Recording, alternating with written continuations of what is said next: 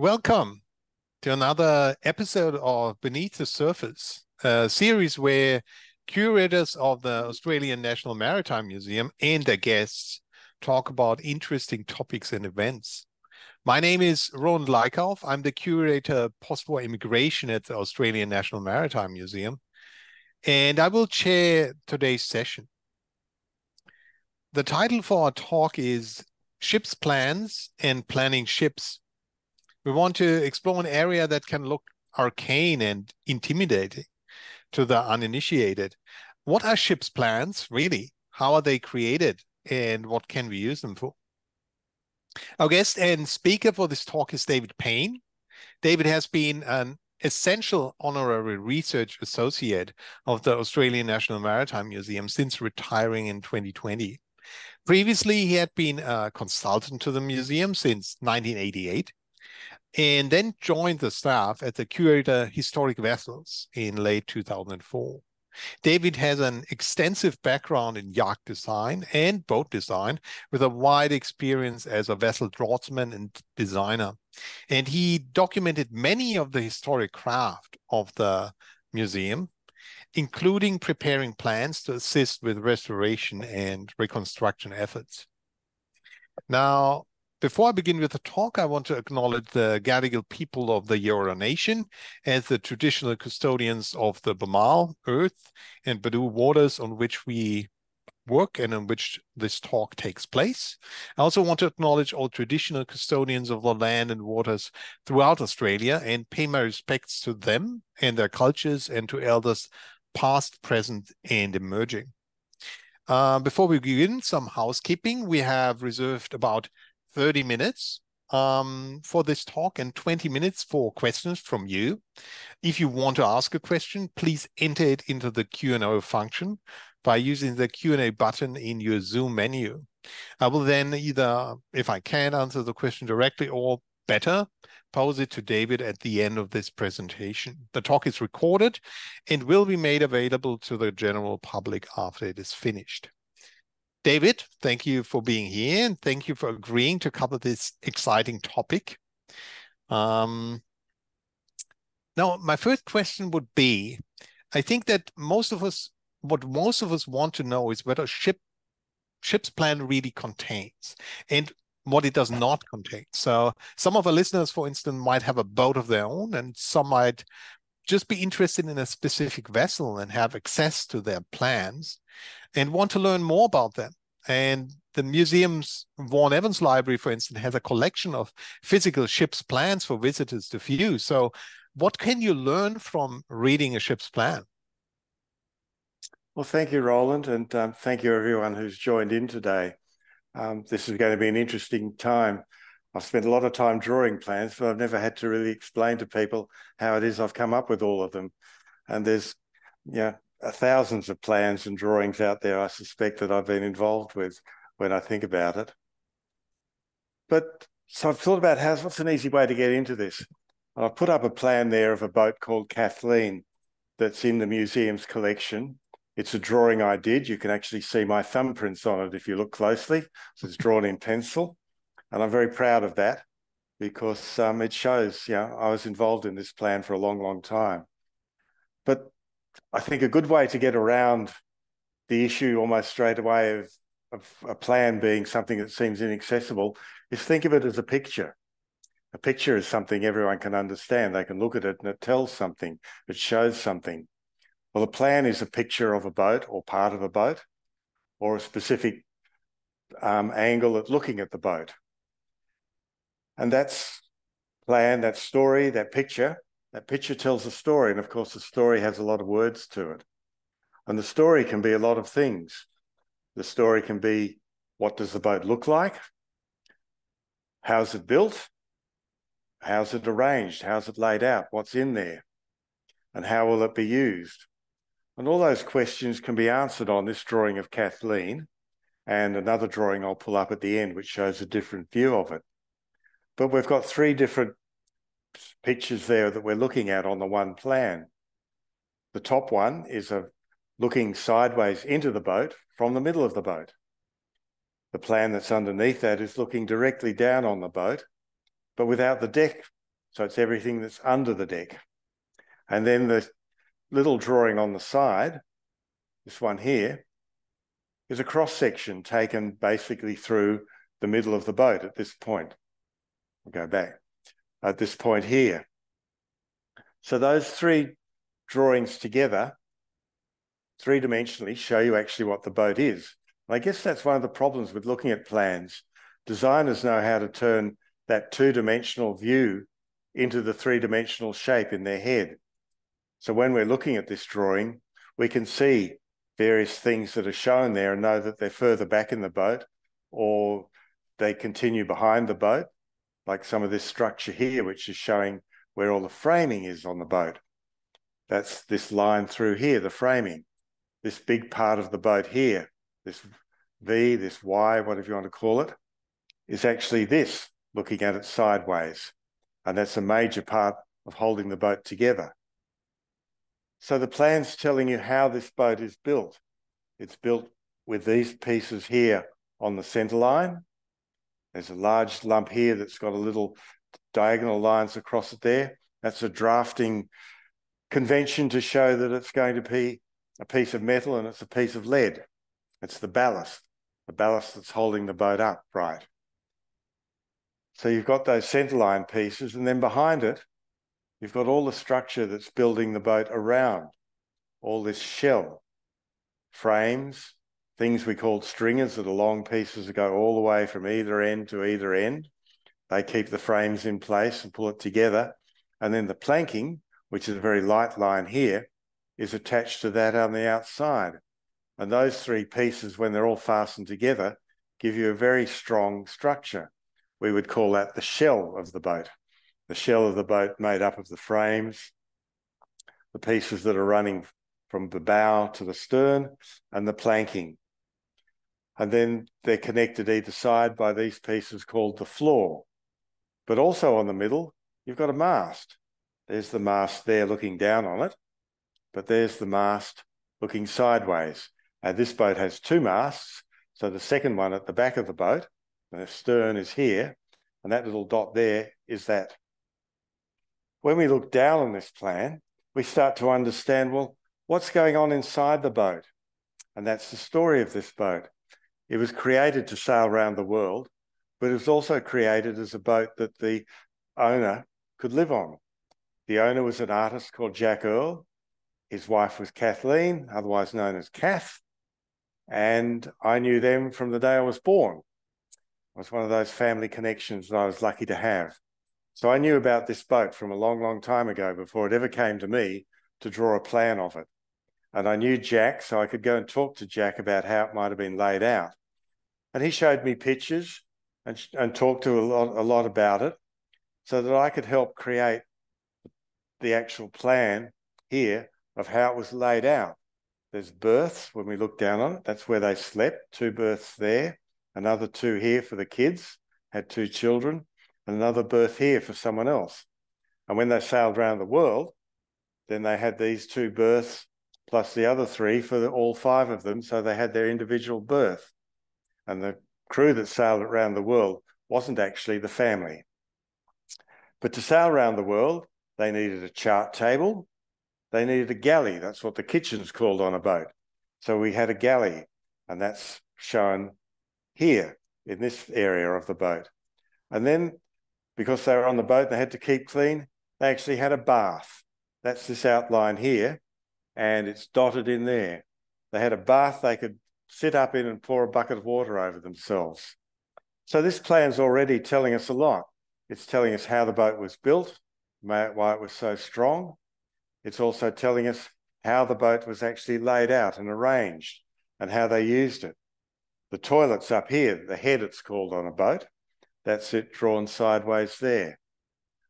There's a winch on top at the deck, and it leads the anchor chain down here so that you could pull up the anchor, which went out on a roller that's behind here.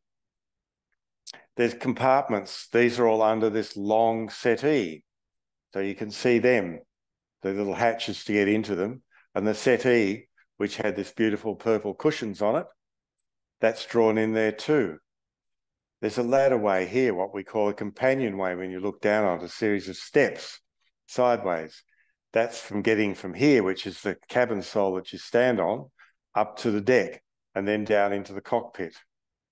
At the back of the boat, you've got the rudder and the tiller that the helmsman would hold onto it to steer by. Within the boat, you've actually got the engine. That's just dotted in here, and the engine with its shaft going back to the propeller. All these things are shown on these plans. My drawing's got a lot of information on it. There are drawings that we'll look at a little bit later on where we only look at some of the construction part of it. That's the main focus of it, other bits of it. But that's what we've got. We've been able to show how it's arranged. We've been able to show how the structure is kept separate from some of the parts of the boat that are what we call fit out. The structure in here, the cabin fit out for the hatches, the berths, the settees, the bath, all those things. There's another ladderway up here through a hatch to get out onto the deck up forward. And there's a raised part here to give you enough headroom to stand in. That's called the cabin. When you look down on the boat with the deck, you can see the winch. You can see where the rollers are for that cable and the chain to go over for the anchor to go up and down. You can see the hatchway that companionway forward came up, the hatchway where you came up from the back of the boat to get out. You can see the cockpit, and you can see the tiller. The two masts are there and there. This is where the shrouds that hold up the mast are attached. It's got a very, very long bowsprit, and these are the lines that are holding that in position. And drawing a plan helps you put all these things in place and helps you decide where structure's going to go. So once you've worked out approximately where you've got a bulkhead going to go, it'll help you develop the remains of the drawing for the structure. So there's a lot to show in a plan. And the story of how this boat sailed around the world ended up in that plan, how they worked out where the berths were going to be so that you could be comfortable while you're at sea, where the other crew berths were going to be, where the galley was so that they could cook, look after themselves, where they could sit, and where they could have a bath. And then with the deck plan, the story of how the deck was laid out is shown there too. No. And you said that we can see your thumbprints on the plan. So it's a vigorous activity drawing a plan, I guess. But I think when I look at this very detailed drawing, you had access to the person who was responsible for building the boat. You were able to look at it. You saw pictures. But it's very hard to read from that if you're not an expert how you did it. So what are the tools that you need to draw a plan like that? And what would interest me is, can you do it like out at the boat or on the boat, or do you just have to do sketches and then go back to your drawing room and get onto it? Or can you, as you said, do it out of your mind when you've seen it? How do you draw a plan is the real question that's coming through here. How do you actually come about it? Information coming in from everywhere. But for a lot of us that are designers and draftsmen, if we're being asked to, say, design a boat, we've already got it in our head what that boat's going to be roughly. And we can start to individually think how different drawings are going to be done to actually prepare a full set of plans that will create that boat. When we're documenting a boat, we certainly need photographs and other information, which we'll come to in a moment when we look at a couple of these other drawings here. But this drawing here is a good drawing to start with, because when we are designing a boat, we do sketches, we do rough drawings of it, we do slightly better ones, but we're always coming back to what is the basic shape of this boat. And the shape is called a lines plan. And that's one of the trickier plans for people to understand, and one of the very tricky plans to draw by hand. Because what you've got to do is draw the boat looking at it side on, looking down on the boat, and looking at sections through the boat. So you start off with a grid. You start off with these lines running across the plan, and these ones running up and down the plan. And the same here, plan lines running across and running up and down. And they're often on the back of a clear sheet. So you can draw all this outline on the top and erase it and move it around without rubbing around your grid. But the very first grid line you'll put down is the center line. The boat will have a center line. So you only have to draw one half of it. And then you'll draw another line through here, which is about where it's going to float, the water line. And then you'll start to draw them as the actual shape of what they are. The outline of the boat in what it looks like side on will be drawn in, and you might be changing this later on, but you'll draw something in as a starting point. Then you'll draw an outline of what it looks like looking down on it. And then one of the first lines you might even draw is how you think this waterline shape coming through here is going to look like. And that's that line side on there. Well, what does that look like when you're looking down on it? Then you actually go to a section and say, well, I know I've got a point here. I know I've got a point here. And I know I've got a point down the bottom I've got to get to. The point there on the profile is the point up here. On the waterline, it's that point here. And then down the bottom, we've got this part across here. So we join them up. And I'm really simplifying things a lot here, but we've created a section. And then we keep working through the plan, going from one view to another, gradually putting more of these lines in, more of these lines along here, till we've created this shape. When you look down on this lines plan, you're looking at contours. Contours of mountain. When you're looking at this plan at the bottom here, you're looking at these cross sections. What does the shape look like and how does it change? And when you're looking at it side on, you've even got lines through here that are helping you show how some of this shape is developed. Now, we won't talk about that anymore, or we'll be on this for 10 minutes and we haven't got long. But that's how you create a lines plan. And you do a lot of rubbing out, that's for sure. But the next plan you're going to need is the structure.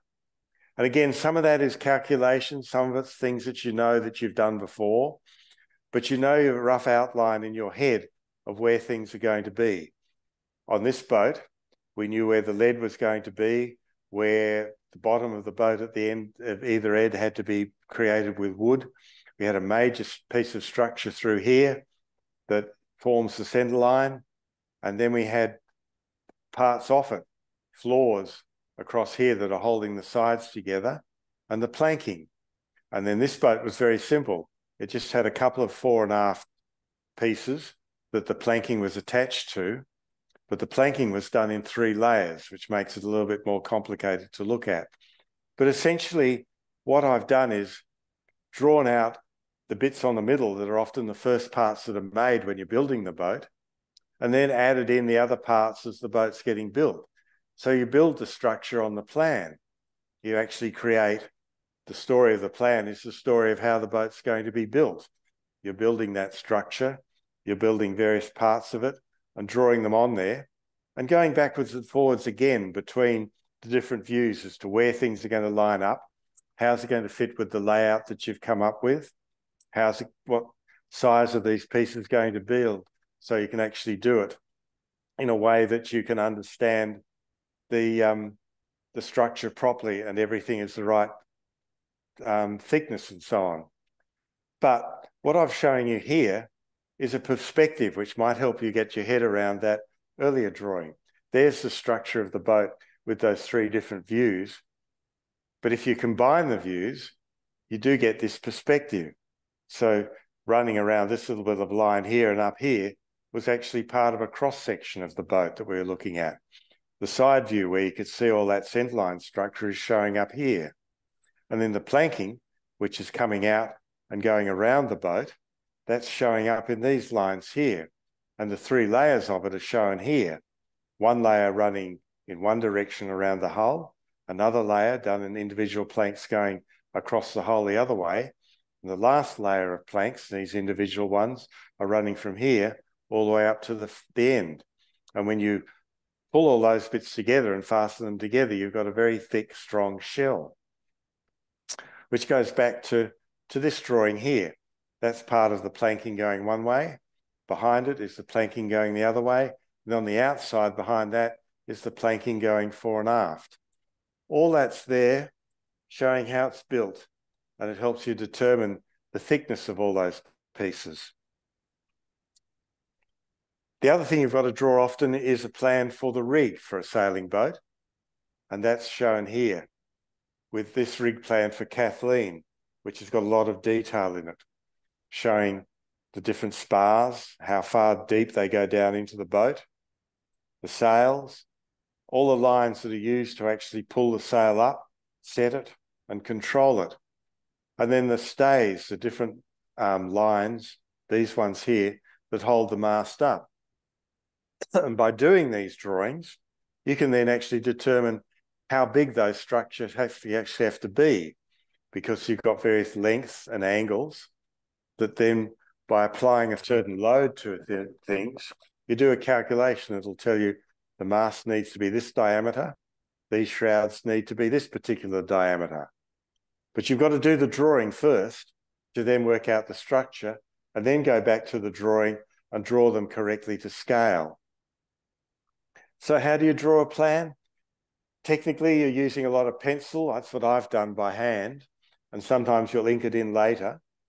But again, with this plan, I had to draw the waterline down to give me, and the cross-section lines to be able to draw the outline of where all that went, where the shape was, to then put the masts in, and then determine how that rigging was going to be set up, and help them figure out some calculations whether the mast diameter was going to be right, or whether the shroud positions and the shroud diameters were going to be right.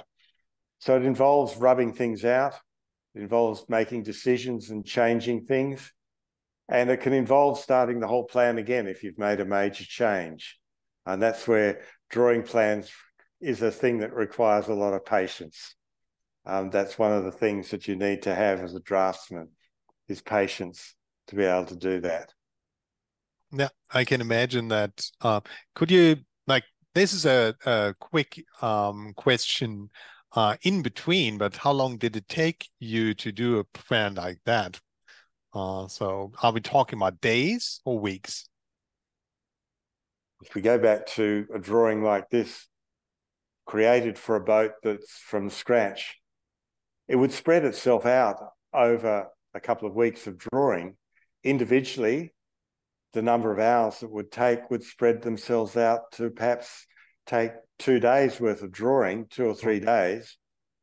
And you need to add into that some of the time you might have spent calculating how thick certain things should be. When I'm documenting a boat, you need to add in the hours that are spent going back to the boat to work more information out.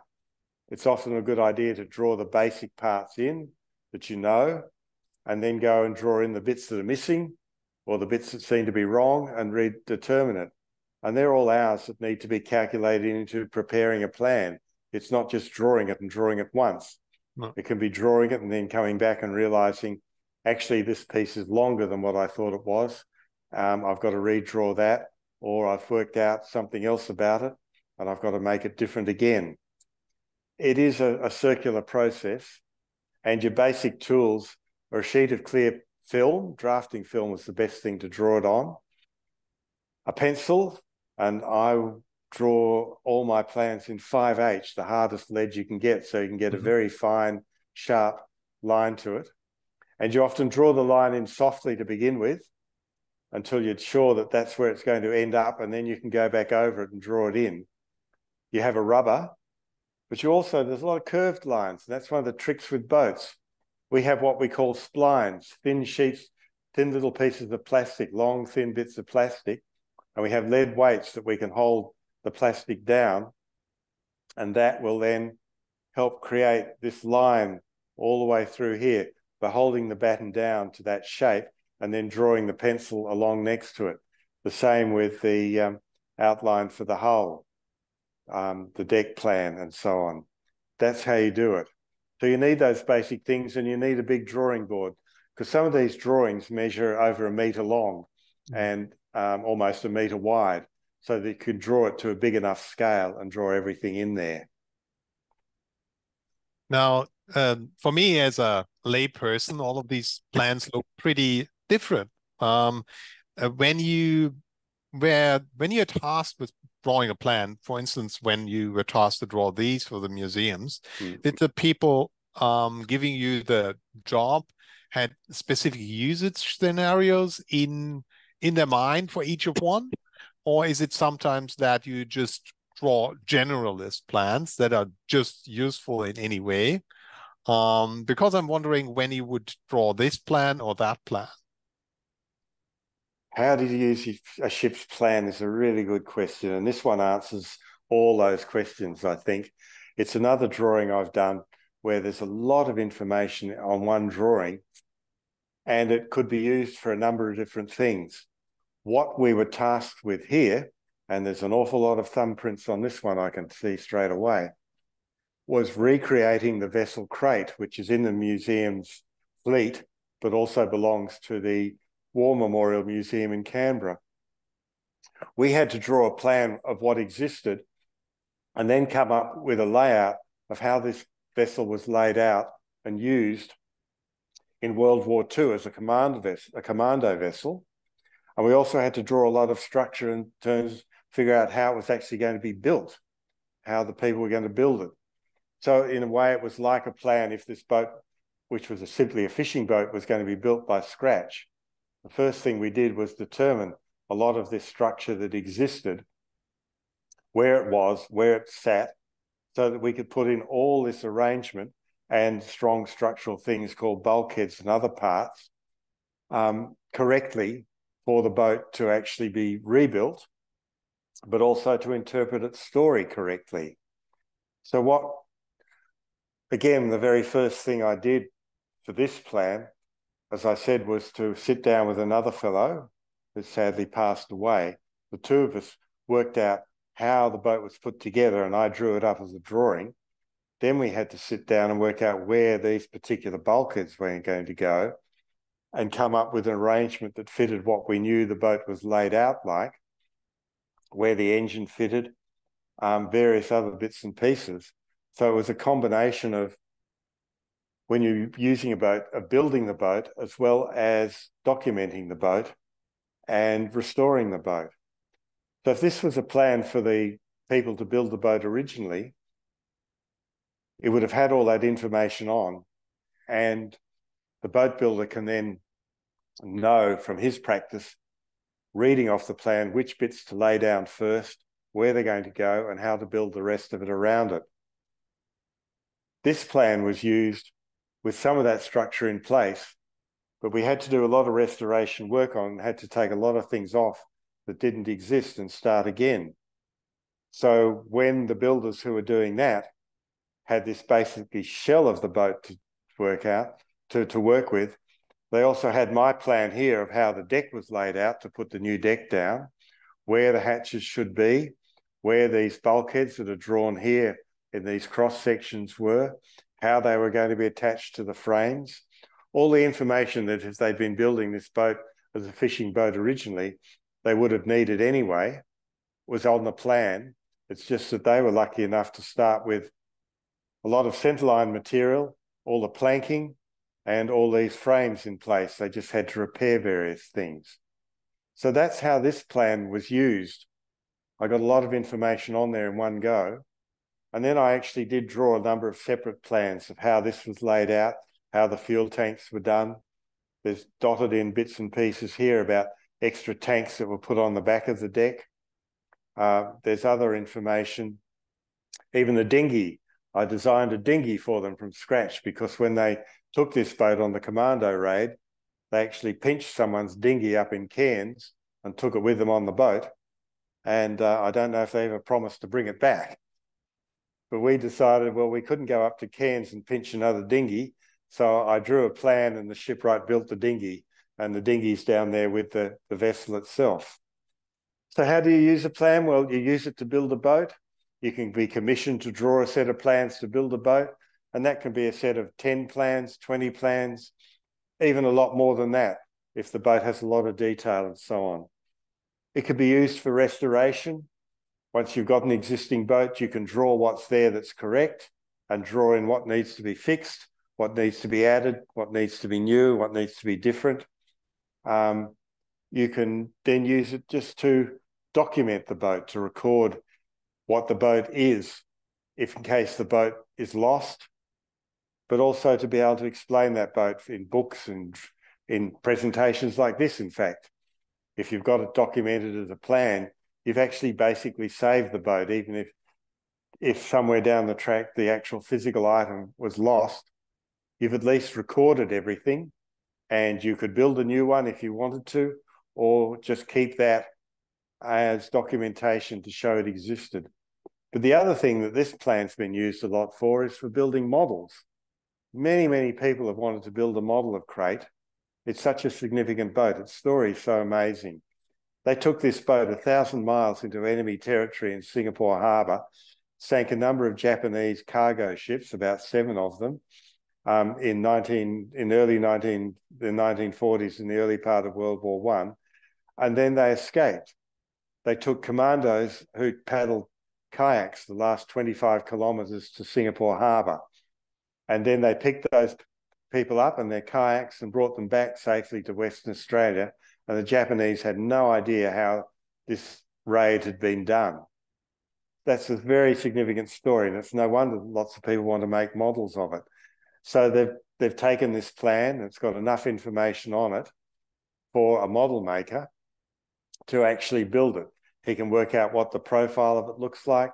He knows what it looks like looking down on it. And he's got a number of cross sections here to give him the shape. And he's got all the details that if he wants to build the control room, which was one of the old fishing holes, he can build that. He can do the wheelhouse up here. He can build all the tanks and things down the back. He can put the Gardner engine in if he wants to. All these bits and pieces are there. So this is a plan I'm really pleased that I did, because it didn't just restore a boat. It actually helped a lot of people make models, and it helped us restore it really accurately, because when I did it, the one surviving member of that commando, the 14 commandos that did it, he was still alive, so I could go and talk to him and say, I found out all these things from the boat, and I think they go here, here, and here. What do you remember? And he was able to say, well, some of these things I remember, but some of them I don't. But the way you've drawn it looks right, so let's agree that that's right. And everything there is as correct as we can make it. So you go ahead, and if you've got any questions, keep asking. And that's what I did. And it was a pleasure to be able to reproduce that boat the way that it was, so that you can get the feel of the boat, not just from the drawing, but by actually being on it, you can feel what it was like. So that's how a plan is used for a variety of different things. Well, in a way, it's a document of sealing it into history. I mean, that's how I as a historian would say it, that other people can then go back to it, look at it, even regardless if the boat still exists, and use that for whatever they want. But would they need the skill of a draftsman like you to really understand the plan? Or are there plans that even I could read without explanation? It helps to be a draftsman and designer, because you can almost see instantly, as I said, you can look at the plan and start to move it around in your head. But once you know the story of the boat and start to think about things, I think you could start to do that too. On this drawing, well, actually, it's a good one to go to when we start to look at questions in a minute. This is a flood boat, and it's got a number of bits and pieces, all on one simple plan to record it, to document it. It's got how the boat was built with the structure across it here. It's got how the boat was laid out with the thwarts that people sat on, because this is a rowing boat, a flood boat. It's got the trolley that was sat on to be launched from. And once you see all those, this is actually a plan, a very formal drawing, but I filled all the details in. It also gave me the opportunity to draw a horse, because the horse was vital to the whole thing. Without the horse, that boat could not be launched. It had to be dragged out of the shed. It was too heavy for anyone else, for people to move it. The horse would drag it out on the trolley down to the floodwaters, which, being a flood, wasn't very far away by that point, and they could launch it. And they had oars to row it with and a rudder to put on the back to steer it with. But you can look at this drawing here and start to visualize, oh yeah, there's the trolley. And when you go back to drawing, you can see the axle and the little supports for it. And this is the part that goes over the horse. That's the harness part for it there. So if you start to understand that story, you can start to see what's in the drawing and start to visualize it yourself again. And then by drawing this and shading it in, I've given depth to it. You can see how the planking runs. You can see how it sits on the trolley.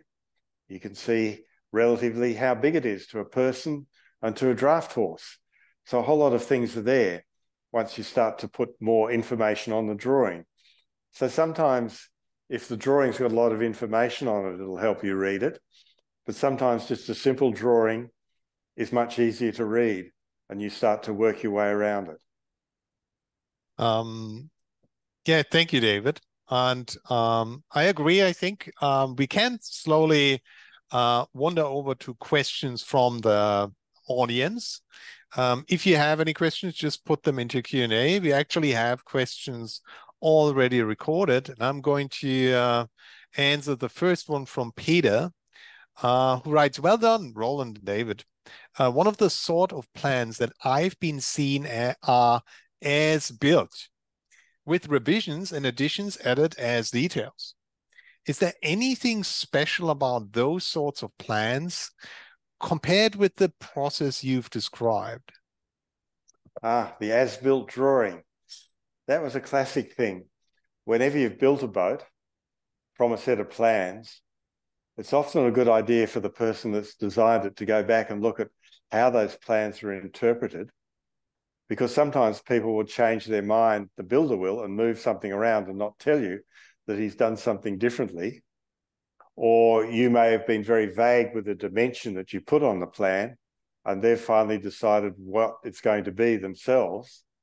So you go back over the ship, the vessel, and do what's called an as-built drawing, where you take your existing drawing and go into the boat and look at where everything is and tick things off and say, yes, that's all in the right place, but no, they've moved that. Or yes, we decided to do that, but we never got back to the plan to rub it out. I can remember my uncle who I worked for telling me to, when you do those sorts of things, don't take your tape measure with you. Just go and eyeball it all off.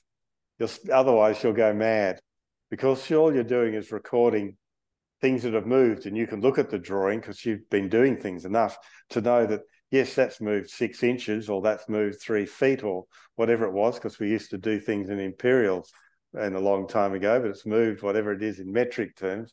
And you just know from the drawing, well, that means it's over here on that scale, and you draw it in red on the copy of the plan, and that's near enough. That's just at least recorded what actually happened as against what was there. And I guess a lot of as-built drawings end up just with a lot of details. If there's some huge major changes, then I'd like to think that whoever was designing it went back and redrew the plan according to the major changes before things went too far, because those major changes could impact on a whole lot of other decisions you've made earlier on. And they might be minor impacts or they could be major impacts. And you want to actually understand that before they get too far. Yeah, thank you. I think, well, Peter can say if that really answers his question. I have another one that I've personally been wondering about, and I've mentioned that earlier. To an interested onlooker, plans look like a very, well, they look like engineering, very detailed, very structured, and very organized, but also look like art. So, and if you draw a plan, if you go to a boat that already exists, or if you design one, where does really engineering end and where does art begin? How much intuition is there in these plans, and how much like hard mathematical measuring is taking place, and do these ever conflict? Well, that's a really good question to ask. And it's one that I've lived with my whole life, because a lot of boat design is, gee, I really like the shape and the look of that and the way it sort of flows and things like that. But it's actually got to work in a practical way. So it's a blend of the two. And there's never really a stop and starting point. There's no kind of interface between I stop engineering here and I start being an artist here. The two are going through your head at the same time. Some of the engineering is often done by feel, or you've got a good feel to begin with as to what it's going to be. And you know when you do the calculation, what you've drawn or what you're thinking of is going to be very close to what you've sketched out. But other things do require a set of calculations. You've actually, one of the key things in designing a boat, when you go back to the lines plan of the boat, and we'll skip back a few slides then, go back to that one. All this volume under the boat here has to actually be the right amount of volume to support the boat, or it won't float correctly. And that's a calculation you've got to do in two ways. You've got to work out how much the boat's going to weigh, or get a good estimate of it. And then you've got to work out how much volume you've got under the boat. And those two actually have to equal each other. You have to have enough volume that will support that weight. If I take it too much further, we'll lose everyone. But that's one of the things you've got to do. And there's a way of working out the weight of the boat that's very tedious. It's almost accounting. You do a weight estimate. You do a structure of the boat and work out how much each piece is going to weigh approximately and add it all up. That can take a couple of days of figuring. And some of it is estimates and some of it is known fact. And then the shape of the boat is another calculation by hand that takes an hour or two to do. And there are simpler ways of doing it. Once you've been designing boats for a little while, you can often get to a lot of these points very quickly because you're working from something that exists. So a lot of the engineering things can be answered fairly early on with reasonable accuracy, but you want to get the shape right, you want to get the feel of it right, and you start to blend those two together. So it's definitely a balance of that. And it almost comes down to some things, if it looks right, feels right, then it probably is right. More correctly, sometimes if it looks wrong, that makes you think, have I actually done this correctly? Is the calculation, should I recalculate this? Something's not working here. So it's definitely a blend. And it's a known, it's something that often people have said about yacht design. It's one of the really big bits of vessel design where art and engineering are blended together. And some designers were much more artists than they were engineers. It didn't necessarily mean their boats were poorly constructed, but they put a lot more effort into the shape of the thing and what it looked like. And someone else sometimes often helped them figure out how it was going to work as a structure. Oh. It's definitely one of the joys of being a yacht designer, is being able to balance those two things together and get it right, get it to work. I think the next question we have actually builds up on that a little bit, or references it a little bit.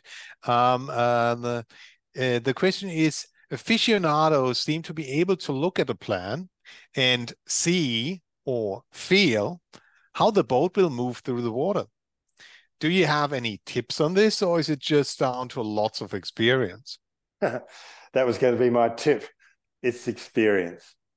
And I could probably design boats better as I got older because I had a lot more experience. And I'd sailed a lot of things, and because I did a lot of sailing boat design, and I kind of knew how things would work.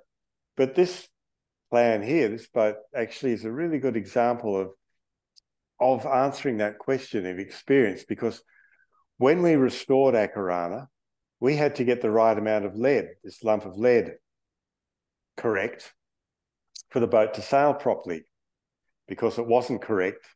It had changed too much and there were some serious things wrong. That's 5 tons of lead, and it was only sailing with about 3, and that's a significant difference, and it wasn't sailing properly. So one of my jobs was to figure that out. But what I did with the museum before I did it was I took them sailing on another similar boat and said, this is how the boat should feel when we go sailing. It's going to heel over a lot, but then it's going to stop and it's going to sail beautifully. When we sail Acarana at the moment, it heels over a lot and it feels like it's going to heel over a lot more and tip over on its side. And that is exactly what's going to happen until we get 5 tons of lead under there. So you've got to trust me that this is going to, the feel of what we're now is what I'm going to reproduce when I do this, and that I'm confident that that will be the right amount of lead and that's where it's got to go and everything's going to work itself out. And it did. But if I didn't have that feel, I would have had a lot more difficulty doing this and getting that right and feeling, yes, I'm comfortable with what the answer is and that actually is going to work. I mean, that also ties into my next question. I'm pretty sure we have a lot of people in the audience that are now thinking, wow, this is amazing. I want to draw a ship's plan. So how do you learn it? Especially these days. I know you mentioned that you worked with your uncle. What is the background of people who do draw these plans, and what do you think would you have to do to learn how to do it today? Right, let's start with the formal side of it, and then we'll get to my story, which is the informal side of it.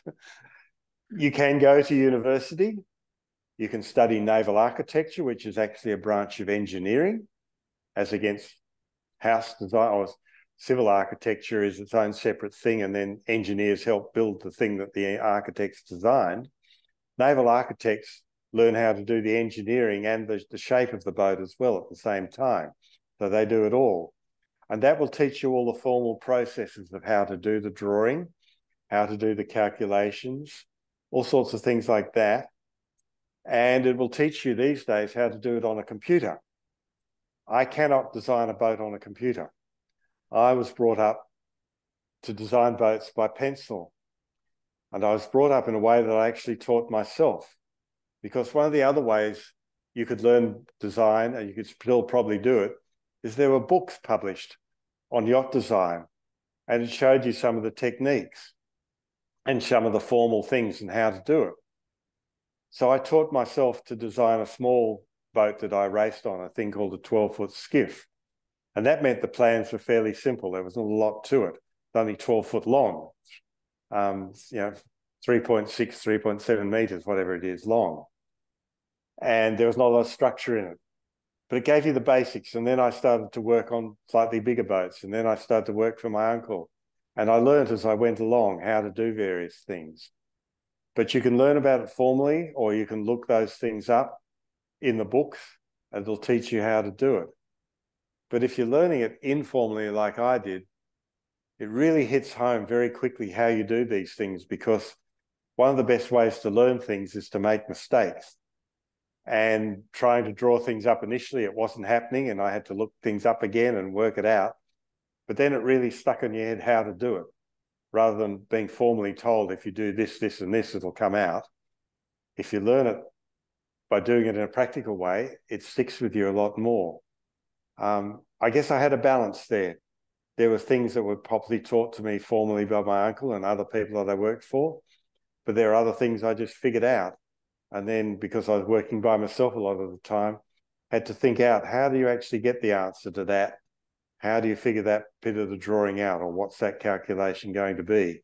What's the best way to do it? And you'd look it up or ask someone and gradually work things out. It's a combination. I think we don't have any big questions anymore in the Q&A. So we can almost wrap it up, but there's another one. Have you ever had to draw a plan of a vessel from maritime archaeology evidence? Or vessel that's sunk and you've never seen before? I don't think I have. I've looked at drawings where people have determined what the thing is from what's described.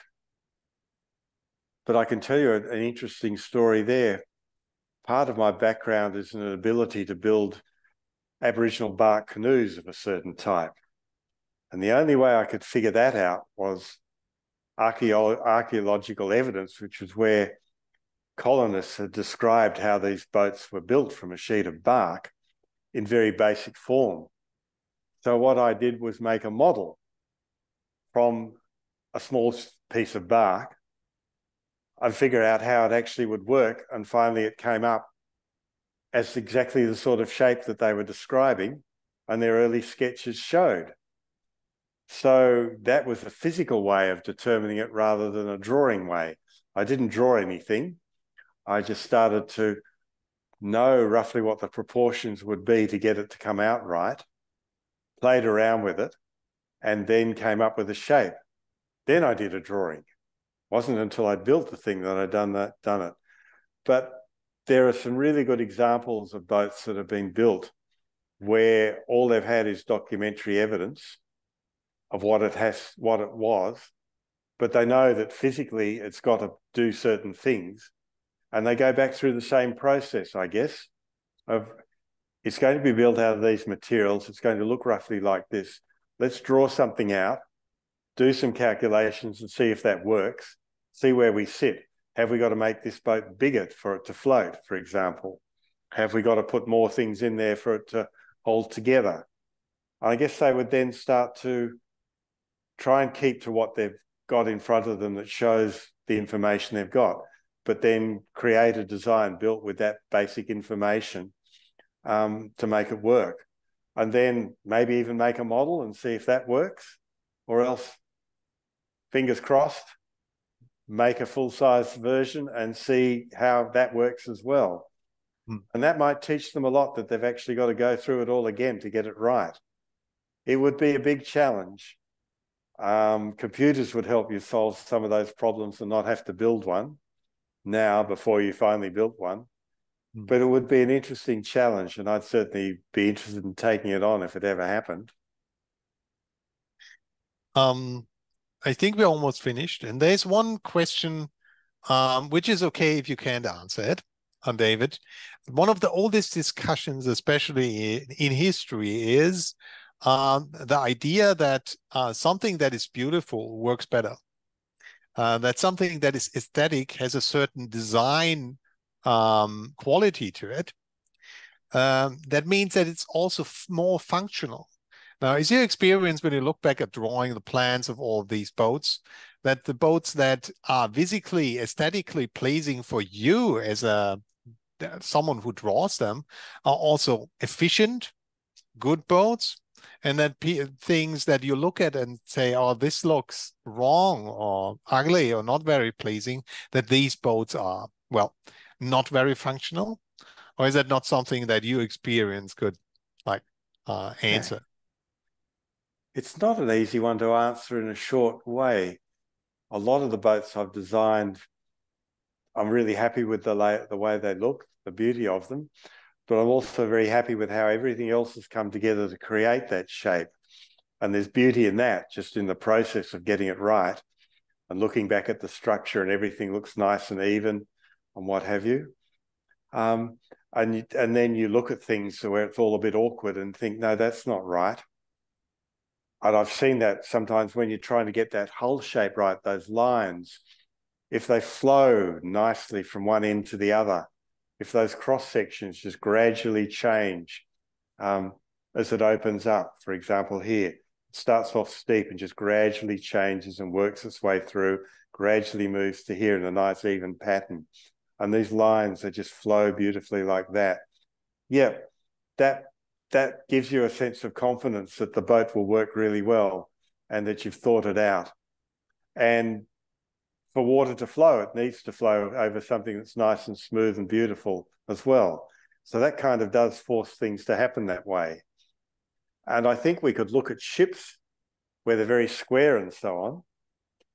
They're actually probably not a very efficient shape, but it's efficient in terms of carrying its cargo. And they put up with the fact that it's inefficient in terms of its resistance. And we can take that further because I've documented some really interesting vessels from New Guinea that were sort of cargo sailing boats of their period, traditional things, that they look beautiful and they have a beautiful shape to them. and they're very efficient.